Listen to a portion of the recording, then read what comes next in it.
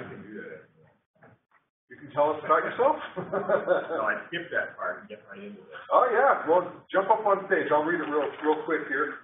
We're going to move on to Dick Bourne. Dick is a semi-retired, it's in quotes, semi-retired engineer-inventor with a passion for energy efficiency.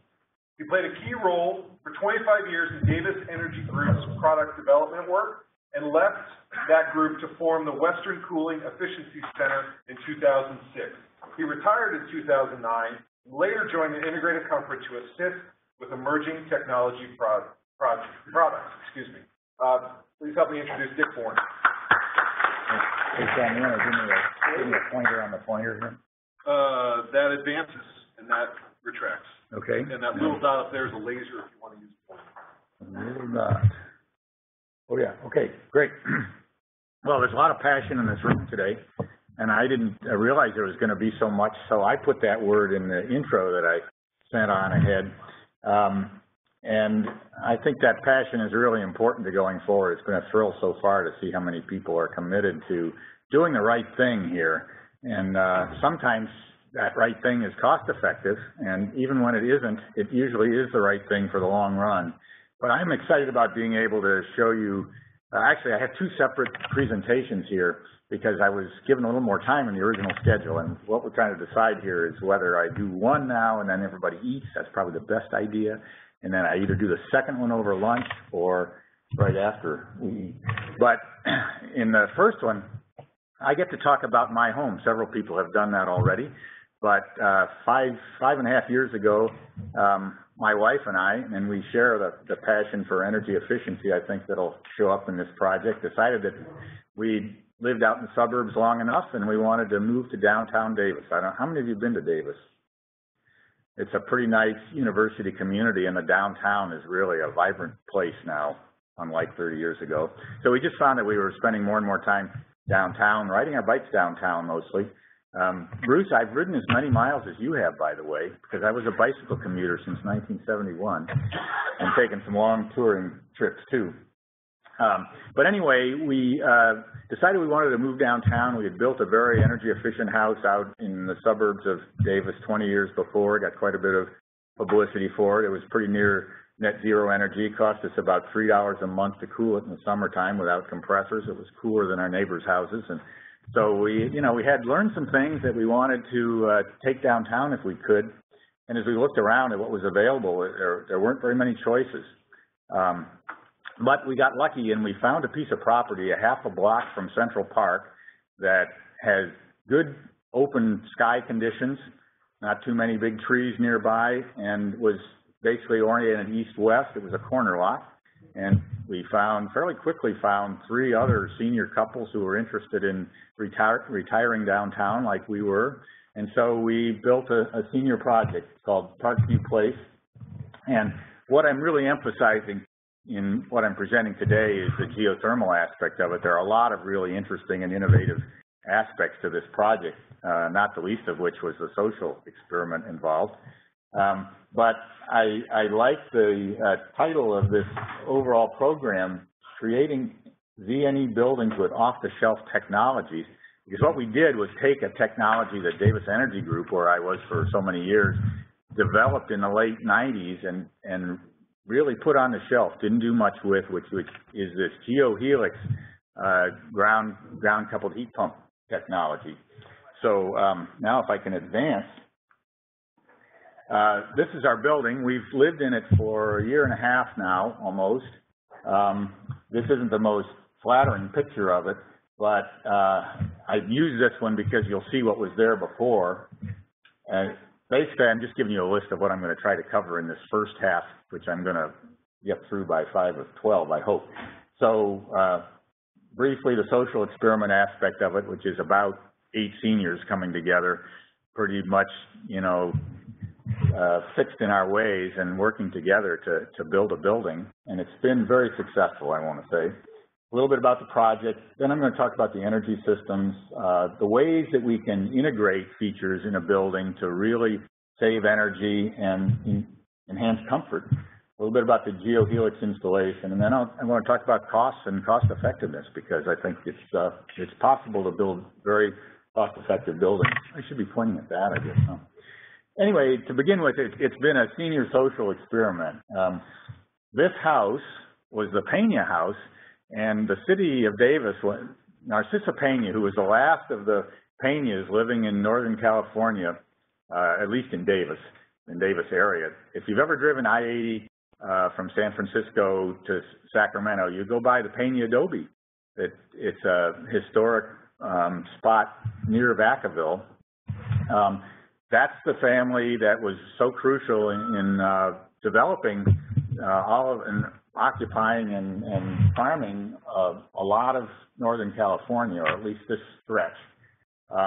They had a Davis component. The last of the Penas, Narcissa Pena, lived in this house her whole life in downtown Davis, corner of 4th and D, and she died in 2008. The property came up for sale, and the question was, is there historic value here? Should this become a museum? Well, the house had no foundations, and it couldn't be saved, but conventional developers stayed away from it. And so we, with our group, were able to buy it, which we wouldn't have been able to if it had been an empty lot, probably. And we spent a long time deciding how we were going to do this project, how to organize. We became a community apartment project because that organizational mode is one of those that allows you to carry your former property tax valuation forward so that you don't get zapped with the full price of the new place you're building.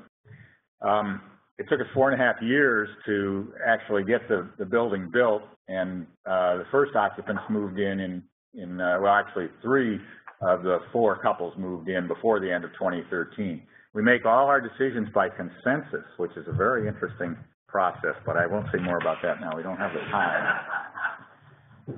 Summary on the project, we made a commitment to have this be a true net zero energy building from the beginning. We wanted it to be all electric because we couldn't figure out how to push gas back into the pipeline. So we made that commitment. We wanted to use the geo-exchange heating because, as Paul has pointed out, you can reduce the size of the renewable system you need if you use maximum energy efficiency in the building. So we developed a very good building shell. I'm not going to talk too much about that today, though, but that was the real focus. We have active solar water heating. We have a 11,000-gallon rainwater tank under the building, and we designed to be able to use the gray water to improve the performance of the geo system in the boreholes. Well, we don't have that yet, but that's another story I better not tell. We had this fancy chart made that shows all the systems in the building, and if you come up here really close, you still can't read the writing there, but I just want to show that we have these various circles defining the different systems in the building, and the biggest one is the building itself. So we really focused on passive solar design of the building and on radiant heating and cooling. So all the heating and cooling, there's no forced air, all the heating and cooling in the building is from the floors. It's a very high quality building. It's a luxury building really with very classy tile floors. We built the building for $180 a square foot though. And the other circles I want to point to here is the geo system, which basically powers the heating and cooling of the building through the radiant floors. So that's enough about those circles. We have 7,600 square feet of occupied space in the building. This is the mechanical room. It's about the size of the furnace in a normal home. And if you put together the furnace and the outdoor, the furnace and the condensing unit in a normal home, our equipment occupies less space, and we're serving 5 apartments. We have the 4 owner-occupied apartments, and then we have a rental apartment on the first floor, which probably will house our caregiver within not too many years. But the Geo Exchange system, we have 14 working Geo Helix boreholes. They're 24-inch diameter, 22-foot deep. Inside each of those, there's a spiral with half-inch HDPE tubing on about 6-inch spacing all the way down to the bottom. We have 2 40 kBtu, just under 7 tons of water-to-water heat pumps stacked. There are 2 units there. You're seeing one on top of the other. We don't have these superheaters in them. we use the upper heat pump as our auxiliary water heating source, and each of the apartments has two thermostatically controlled zones in it. The water heating is just like another zone, but it can operate in heating mode all year. And so that's the Geo system. Here's the most attractive view of the building, and we've gotten rave reviews really in town, is from the street, and you're seeing it really from the southeast corner here in this bird's eye view. But it is a 3-story building. It's flat roof, and part of our goal here was not to have the building be too tall, because it's just about the same height as a couple of tall 2-story buildings that are within a half block of it. And we had many struggles getting through the planning process with this building, despite the fact that it should be just what downtown urban areas are looking for today. But we did get through it. And you can see that on the roof we have flat PV arrays, 2 of them, one on each side. Each of those is 32 sun power panels, and there's a separate inverter for each of those sides. And then you can see our solar thermal 3-panel array tilted in the middle there. And there's only 75 square feet of solar thermal, but from early February through almost the end of November, we have all the hot water we need from those panels. And then we just have to supplement with the heat pump. Here's some shots of the assembly of the Geo Helix. We built a jig at the Integrated Comfort Shop in Vacaville and rolled these things up there. The tubes are held together in a pattern with whoops, didn't mean to do that, back, with, didn't go back, with face-to-face tape, basically. And so you can see one of the tape strands being built there, and then they're pulled off the jig and they ship in a small pack. And you can see these bullseyes are where the drill's going to hit. The auger's going to hit there and drill the holes. And these are the completed Geo Helixes ready to go into the hole. And then here are 3 shots showing we've put the first row along the south side of the building. They were within 5 feet of the neighbor's fence. And here's the auger that drilled those. In the second phase, this was just a backhoe type rig that could put an auger on it. We had a bucket on the front, 24-inch auger here, which went down 13 feet before lunch for all the holes. And then after lunch, he put this 18-inch section on top, which is just a spacer, and allowed him to take the 24-inch auger all the way down to the bottom. Here's the support rig. These are the original design that we developed at Davis Energy Group, which is a suspender design. I'll show you a little bit more of that in the second half of the presentation. And so that's supporting it for backfill, and then the suspenders are taken loose after the sand fill is completed. And these are just some of the connecting tubes from bores that have already been completed down the line. So that's the suspender design. The last 4 coils, which we put along the east side, were done later after the slab for the building was in place. And we used we had a driller come out from Sacramento who had a much bigger rig that could go, he could auger a 40-foot deep hole with this thing. And here, by this time we had gone to the pre-stretch design that we expect to market. So you can see these guys are all, there's 3 of them here anyway. I guess 1 is already in the hole at this point. But these are stretched out and they'll go in the hole next. And I'll show you a little bit more about that in the second part of the presentation here. But basically, this is just the first winter. We moved into the building in December, and the building was cold when we started, and it was a pretty cold month. And we had the loops filled with water, and we had inlet water coming in at 55 at the start, and dropped to 45, and the outlet from the heat pumps dropped to 32. And during that time, we were operating still with a COP that was pretty well up there. But by January, it was cold and dry, and not having the ground wet, we had hoped that we would be souping these up a little bit with gray water, and we weren't allowed to put our gray water into the ground. So I had us add antifreeze to the system, and outlet temperature from the heat pump fell to 26 degrees, and consequently the COP fell, but still that's a pretty high COP. By February, it was coming up again, and by March, we were back up almost to a COP of 5. So very, very efficient operation. Since that time, we've been through the first full summer of cooling, and we operated the system pre-peak. We never operated the heat pumps in the utility on-peak period during last summer. And we just pre-cooled we have 2-inch toppings. So it's wood frame construction, but we have our tubing in 2-inch gypcrete topping on the floors, and we would cool the apartments to 74. On the hottest days, they'd host up to 78 by 7 p.m., and then the heat pump was allowed to operate again. So and real comfort. The cool floor is really, really valuable for comfort. Just as in the winter, the warm floor is really wonderful. This past winter was the driest on record.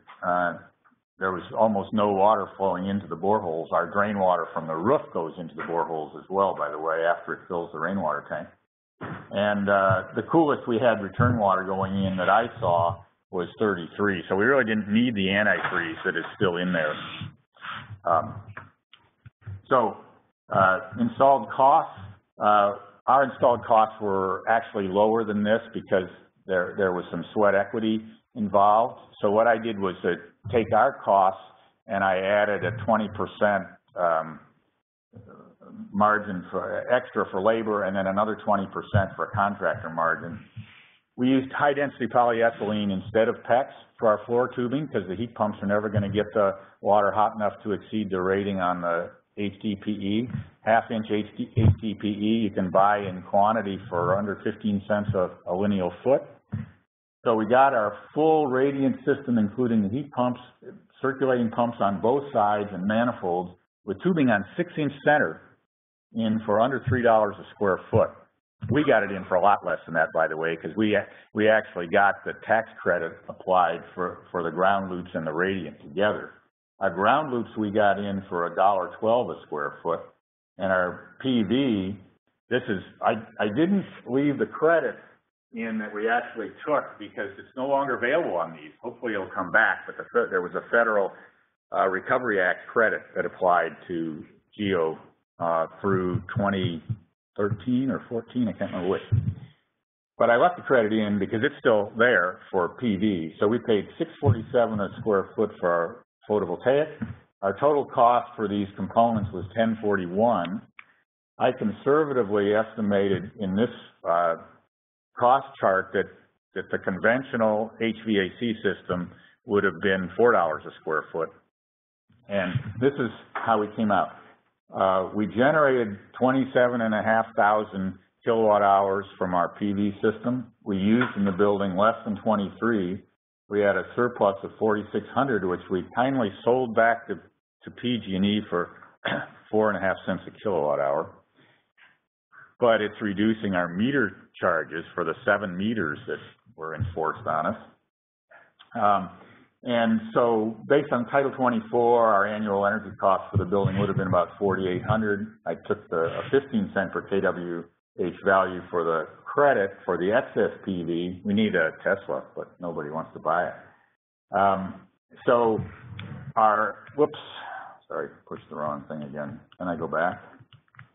So anyway, the bottom line is that we not only came out significantly net positive in our first year, but we have a payback that shows to be about 8.8 years, and that leaves out a lot of things. It didn't show any credit for not having to run any gas into the building at all. It doesn't show anything for the value of the increased value of the building for having these features, which is the thing that's a little silly about all the simple payback calculations that we do with buildings is that we neglect to consider the increase in value for the features that are being considered. We want them to go to zero value at a certain time as though they don't allow us to sell the property for a higher price because of their benefits. So anyway, I'm going to save the second half. Well, what do you think? I mean, the food's here. So, I think we should all, you know, belly up to the food bar here, and I'm happy to start talking early because I know there's a constraint. The next speaker is at We have Cornell. 20 minutes that we found, so Okay, we'll be good. great. And for the next half, I'm going to put my necktie on because I'm more in sales mode for integrated comfort to get people excited about Geo Helix. There we go. Great. Thanks, Dick, and we'll rejoin the Dick. That being said, lunch is served. Sponsors all around the walls. Feel free to talk to any and all of us, please, and we'll rejoin in about 20, 25 minutes. That's when we really achieve some success, is when we can get these technologies into production homes. So quickly, you're familiar, I think, with the traditional ground exchanger alternatives. You can click it back. Oh, good. I should go by this quickly because it's just review. There's the deep bore vertical technology that's commonly used and particularly valuable where there isn't so much land area. You take advantage of deep earth instead of surface earth, and there are differences in performance there. And then the lower picture here shows the slinky approach that's like what Bill did at his house, where you have the land available to do that. And then the directional drilling approach that Bruce mentioned and showed a little bit about with, I think Ditch Witch developed that technology originally. So those are the traditional alternatives. And Geo Helix is a little bit different. It was actually pioneered, the first version of it that I saw was done by a fellow named Larry Marchiniak in Sacramento area, and he built these rebar cages and wired HDPE tubing around them and sunk them into augered holes. Pretty laborious, but they worked pretty well. Meanwhile, Davis Energy Group developed this suspender helix in the course of a major project that we had, and I think that might be where I met Paul originally. I'm not sure, but it goes back 16 years or so. And we did a couple of projects with that, but the second one, we did a total of 36 boreholes as that next, and I'm calling that Geo Helix 1. It was the suspender design. It was used on a major multifamily project on the UC Davis campus, but right early on when the auger went into the ground, it hit an underground stream bed. And one of the constraints is you have to have soil that'll hold together so you can drill a hole of a given diameter and not have the sides just cave in on you. And that's what happened there. So that's pretty much when it went on the shelf. By the way, just a funny note is that when I did a patent search recently, someone in Italy patented our suspender design that we had demonstrated and documented for the Energy Commission 8 years earlier, and it got a patent in Italy. So good for them. And this is basically how it worked. You would have that pre-assembled helix like the one I showed, and then you would, so it's in kind of a tight pack, and then you put, after you auger the hole, you put this frame on top and connect the suspenders for the helix to that frame, and then cut the cords, and whoop, it goes to the bottom. Well, almost to the bottom, and that's one of the problems with the suspender design is that it doesn't always hit the bottom, and then when you backfill on it, you have a lot of stress on the tubes because it's all hanging from that top. So based on, and as I think I said about our project, the first 2 boreholes that we put in, we didn't remember the backfill protocol well enough, and we damaged them. So of our first 12, we only have 10 working. And by the way, on our project, we have 14 working boreholes for 7 tons of heat pump. So it's 2 coils per ton. So anyway, again, the suspenders, which in these original ones, there were 4 at quarter points, were taped face to face. So they do a really good job of keeping the tube in place. That's the advantage of having so much adhesive in there. So the second concept that we're using now, which we feel is really marketable, assembles them the same way, but it includes some clips at the top and about every 4 feet along the sides of the spiral that a 20-foot long half-inch PVC tube fits into and stretches the thing to full length before you put it in the hole.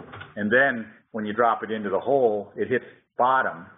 And as long as you're backfilling through a section of chain link fence or some suitable screen so that you don't have big chunks falling on it, then you can backfill, and sand is best because it compacts so quickly. But you can, as long as you have that grade on top, you won't damage the helix. I think, and so these are very similar dimensional characteristics to what, except that those Geo Helix ones, those were in 3-foot diameter holes. We sharpened our pencils a little and figured out that the 2-foot diameter hole is a lot more economical in terms of drilling them and filling them, and probably that the difference in the amount of earth that you capture in the middle of the cylinder is not so great. You're mostly trying to make contact with the further away ground. So I think that was a good decision on our part. But these can, by the way, this configuration, unlike the suspender, can also be placed in horizontal trenches, and you get much more efficient use of the tubing than you do with slinkies because you don't have the interference. And I'm going to mention interference a little bit more later on, but I'm talking about thermal interference where you have tubes next to tubes. It's a problem with conventional vertical bores, by the way, because you may go 200 foot deep, but in the top 50 feet, you have your down tube and your up tube within a few inches of each other, and you're transferring heat directly from one to the other, and it's self-defeating. So what you'd like to do is have the water proceed continuously through the tube in a way that it's not in very close contact with the down tube. That's just from the thermal standpoint. Also, I'll get into some of this in pros and cons, and I better watch the time. The application range, the most important thing limiting us is that you have to have soil that can be augered. So if you're in rock or big gravel, forget it. Looking at the difference between, I guess I should just say that the characteristics of the Geo Helix are somewhere between the horizontal and the deep bore. The deep bore has the advantage that you're getting down usually into the water table, and you're getting down there to deep earth where the temperatures presumably are more stable. But on the other hand, you don't have access to the recovery characteristic that the surface earth gives you. So if you're in a heating dominated or a cooling dominated situation instead of a balanced situation, there are data that show that over time you swing the clump of earth that you've captured in a direction, and it just keeps going, and you don't have the long-term annual ground temperature working for you anymore. If you're heating only, it's cooler, and so you're losing efficiency. But compared to horizontal, you also capture more earth because you're basically taking advantage of the top 30 feet or so of the ground instead of the top 10 feet or so. But like the horizontals, you have the advantage of smaller excavation equipment. I don't think you rival the equipment advantage that you have, though, with directional drilling, where you can be out in the street effectively and go in. And if you don't have to be in the backyard too, that's a pretty neat option, and maybe it's as good or better an option for a retrofit. Anyway, the real pros of the Geo Helix are that you have less interference. This is interference here, okay? This guy's pushing this ball uphill, and this guy's not helping.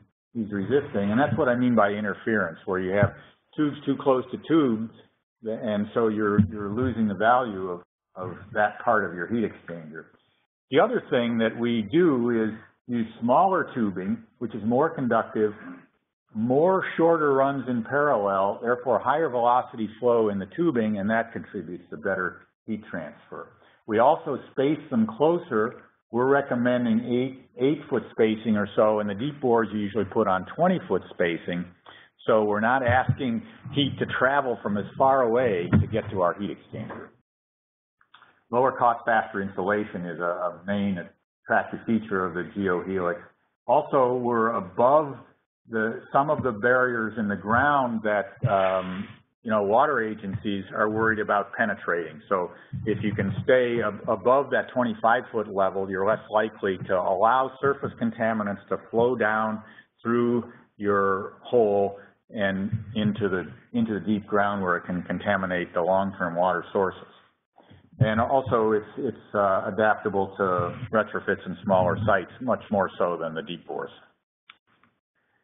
The biggest con is really rocky ground, but also you have less access to the deep earth, which if it's a balance load situation may be a loss.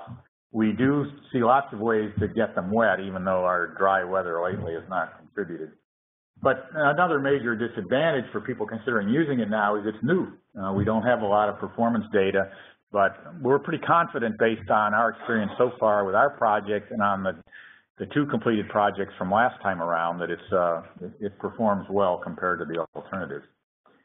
Rules of thumb, that there was some fairly detailed testing done back in the 1999 era on Geo Helix 1, and the conclusion was that one 20-foot deep bore was performed equivalently to 87 feet of deep bore.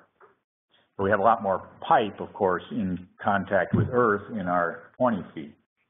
And so at this point, for projects that are coming to us now, just to be conservative, we're recommending 2.5 bores per ton. As I said, at our house, we have 2 bores per ton. It's working fine.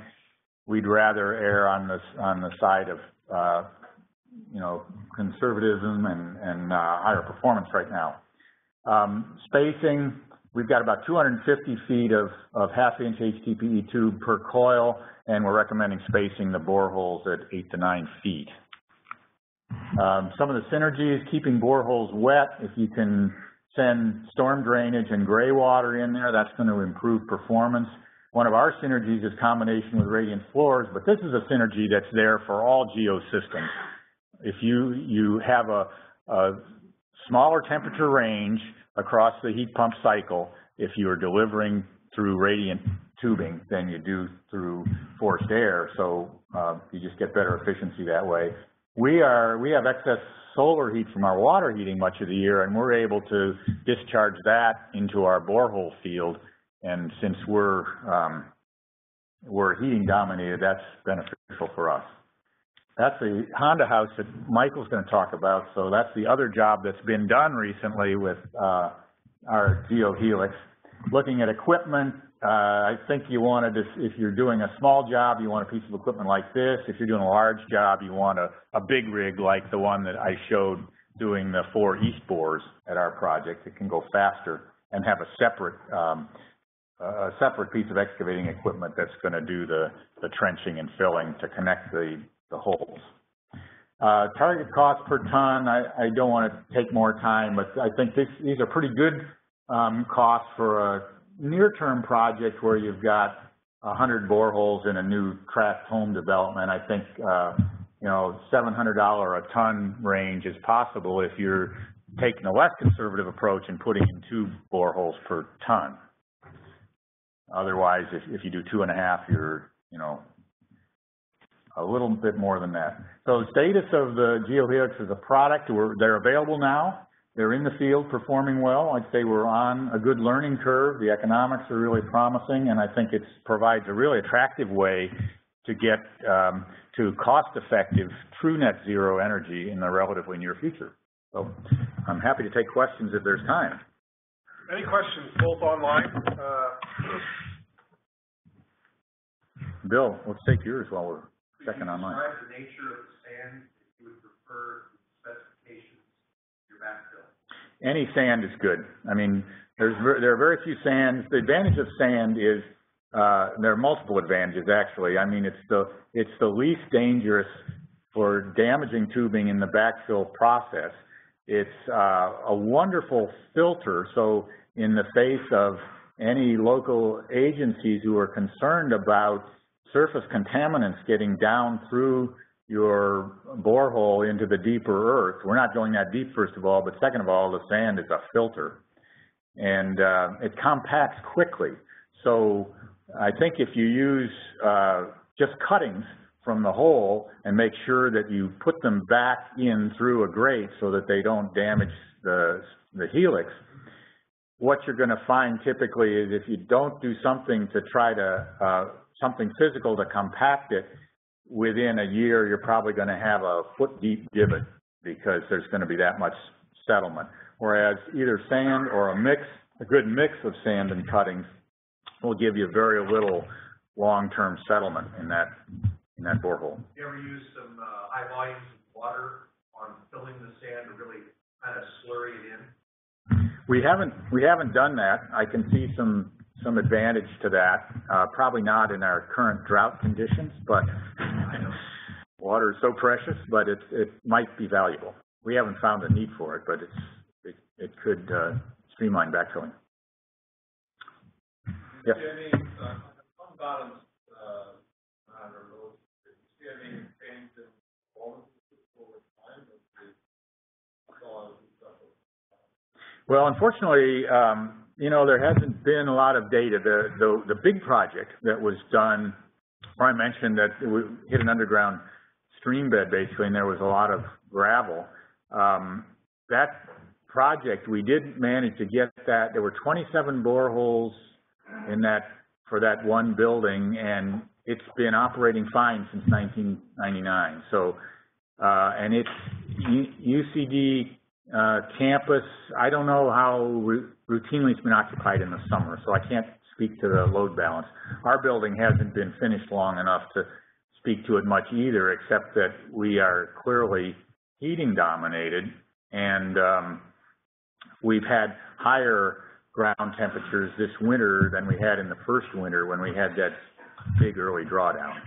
So, time will tell. Has this been used for cooling? Yes, I mean, we have used it for cooling. In all the projects that it's been installed in so far, which is 4, it's been used reversibly for heating and cooling. But the question is, what's the annual balance? And the monitoring probably hasn't been sophisticated enough to let us answer that. Okay? Great. Thank you, Dick. Thank you.